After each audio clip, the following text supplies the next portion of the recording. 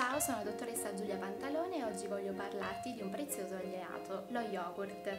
Infatti puoi utilizzarlo nella dieta, sul viso e da oggi anche sui capelli. Allora, per quanto riguarda la dieta, lo yogurt grazie al suo contenuto in fermenti lattici riesce a regolare le funzionalità intestinali e quindi facilitare il corretto funzionamento del nostro organismo. Oltretutto è ricco di sali minerali, vitamine e di grassi buoni.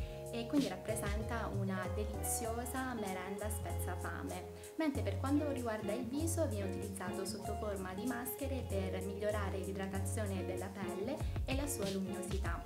Potresti infatti realizzare due maschere semplicemente addizionando a 3 cucchiai di yogurt bianco 3 cucchiai di miele e puoi lasciare poi in posa per all'incirca una quindicina di minuti e risciacquare con acqua tiepida, mentre la seconda combinazione è utile per chi presenta la pelle che tende ad arrossarsi ed è costituita da un cucchiaio di yogurt bianco associato ad camomilla. Puoi applicarlo anche in questo caso sul viso per all'incirca una quindicina di minuti e poi risciacquare con dell'acqua tiepida.